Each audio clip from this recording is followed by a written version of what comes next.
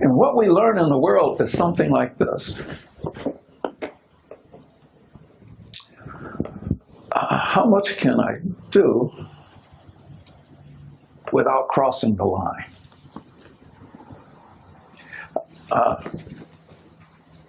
How much of this can I eat without getting diabetes?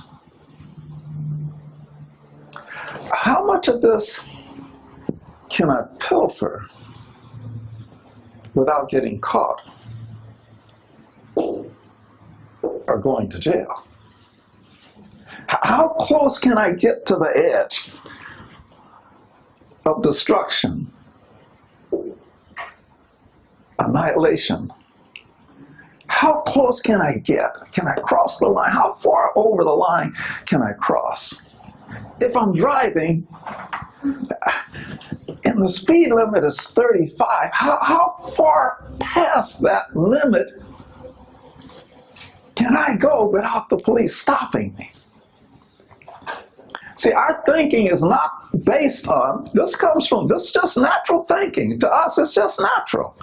You know, if they says 35, you can do 45 and get away with it. Right? If you're only supposed to eat so much of this, you can eat just, one more piece of cheesecake. It might, it's going to make you feel queasy for a minute, but it's so good, it's not going to do anything really. How far can I go? How much can I get away with?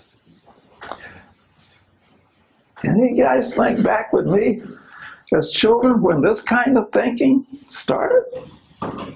How much can I do without getting a whipping? How many cookies can I take before someone will notice that I've been stealing cookies out the cookie jar?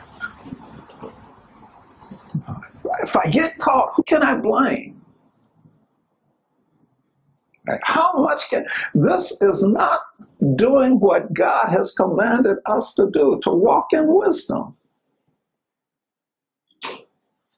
Can you see how this would affect your life if you, instead of asking a question, how much can I do to get away with and get away with? But if you ask the question in accordance with the commandment from the Lord my God, what would be the wise thing for me to do? Well, someone wrote a song about part of that. If you can't afford the time, don't do the crime, right? Wouldn't that be a wise thing to do? But just to have your whole life based on a premise that comes from God's word rather than what comes from Satan and the world. That's revolution, and it would be revolutionary in our thinking. What would be the wise use of my time? What would be the wise thing for me to do? So what this book does, it poses a question. And the question is, in light of my past experiences, what would be the wise thing for me to do? What happened the last? Who can answer that question for you? Any person can answer that question for you? In light of my past experiences, what would be the wise thing for me to do? You guys know my past experiences? Then you can't answer that for me. Do I know your past experiences? No. Don't repeat that again. Don't do that again. Yeah. See, so everyone's past experiences are different. So who has to answer that question? We do. All right, it's a personal question. In light of my past experiences, what would be the wise thing for me to do in my relationship with?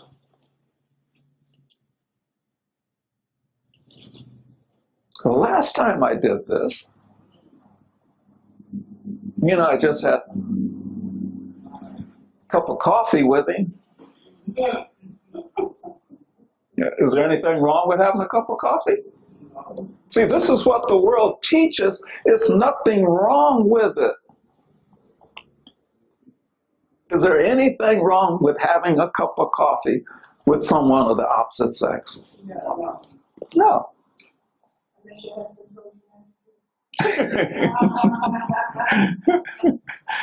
and we rationalize then, don't we?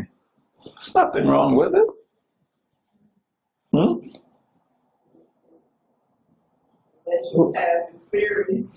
Based on my past experiences now, that's something different, because my past experiences started off as a cup of coffee, but then it was lunch, and then it was dinner, and then it was let's get together and pray.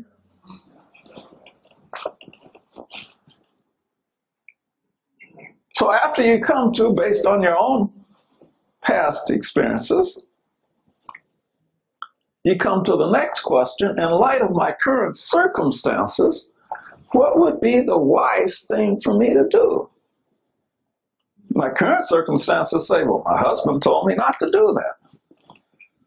Or my wife sure doesn't have any understanding in that area at all. She doesn't know it's just a cup of coffee. In light of my current, can anyone else answer that question for you? Yeah. Because your current circumstances, see, we have to take and start thinking different from the world. And we're not talking about right or wrong, sinning or not sinning. It's no sin to have a cup of coffee with somebody. It's not right or wrong in and of itself. But is it wise to do it? In light of my current circumstance, I'm having trouble at home. I don't think my husband understands me, or my wife doesn't understand me. And I'm just going to have a cup of coffee. In light of my current circumstances, maybe I don't need that temptation. In light of my current circumstances, I know right now I'm weak and I'm vulnerable. In light of my current circumstance, I don't need to be taking that money that belongs to the company home this weekend, because my debts are I'm up to my eyebrows in debt. Maybe I don't need that temptation. There's nothing wrong with it. The boss says you can take the money home. You can put it in the bank. No one knows how much came in but you. But you're in such financial straits, you know that temptation, you get that money. There's nothing wrong with taking $10, $15. I'm going to pay it back. Is anything wrong with borrowing money? You're going to pay it back. I mean, right away, put it in the bank Monday. You're going to get it Sunday evening. You're going to make that money up. So if you spend it on Saturday, there's nothing wrong with that. Is anything wrong with borrowing money that you put back? No. How much can I borrow? Where's the line? How much could I take and no one miss it? Hey, they got millions. They got this, a big company, big concern. They're successful. Where does this reasoning come from? From when we're children. How many cookies can I take without anyone noticing it? And we base our lifestyle on these things that we get from the world. And all of these things in the world, there's nothing in the world but what, Pastor Jackie? There's nothing in the world but the lust of the flesh, the lust of the eyes, and the pride of life. So if we got this teaching and this thinking from the world, it involves the lust of the flesh, the lust of the eyes, and the pride of life. It is not the way we have been commanded to think. We're told to walk circumspectly, acting in wisdom. What's the wise use of our time? What's the wise use of our money? What's the wise use of our interpersonal relationships? And the third part of that question that goes against what the world says is, in light of my future hopes and dreams, what would be the wise thing for me to do? We all have future hopes and dreams and plans. Well, if I got caught taking this money and got a case for thievery, and I want to be a certified public accountant, and I could never be bonded. See, my future hopes and dreams, I want to be this. I want to be an attorney. I want to do this. I want to be in politics. What if I got to the place I was arrested for a felony and could never even vote? In light of my future hope, can I answer that for you? No.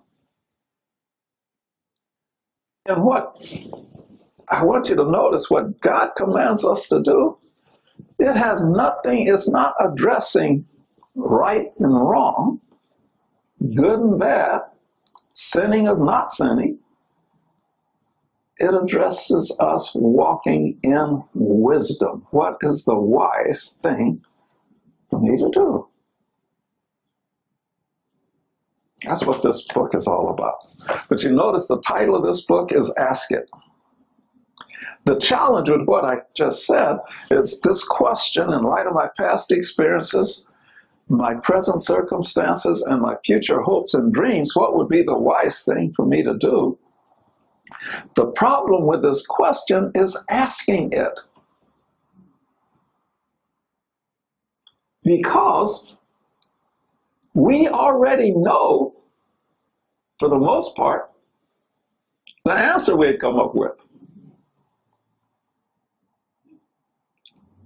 And if we know the answer would not be something that would be walking in wisdom, we don't ask the question. Because we asked the question, we couldn't do that. We wouldn't get involved. We wouldn't get that close to the line. Now, how far can I go before I get, how many drinks can I have before I'm going to go over the edge? I can just think personally, back years ago when I was drinking, get to the point that 2 drinks, I was as drunk as I was going to get all night long.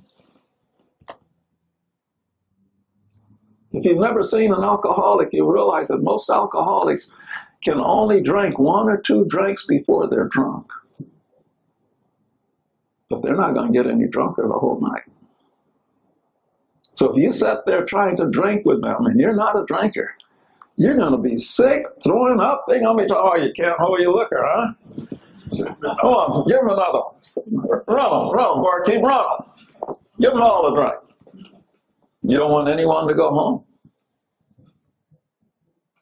But if you're sitting there trying to hang with these people, you're blind drunk. Now look at this. I'm going to use that example. Look at this. If you don't ask the question, because you know the answer, let's say I used it with the drinking, and I don't ask the question when that second or third drink is about to be turned up, because I know I shouldn't drink it, so I'm not going to ask this question. If I don't ask the question, I don't have my own best interest at heart. So right away I learned what? Something about myself. If I don't have my own best interest at heart, who does? Yes? I put it this way, to walk in every area of your life, just like a circle, in wisdom, in every area of your life. Walk in wisdom in your finances, in your spiritual growth, in your education, in your health, and even in your vacating and relaxing, in your relaxation. To walk in wisdom in every area of your life. Your associates. Your associates. With your associates, who you associate with, every area, relationally. And see, what you just said is so important. It's all a part of this. in a scripture. This is, I'm sharing with you what's in the book, but what's in the book came from the scriptures. It came from God's word.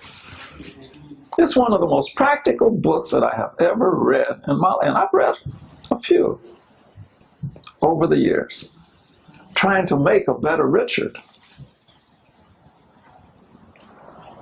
See, isn't that why people read self-help books? Because they need what?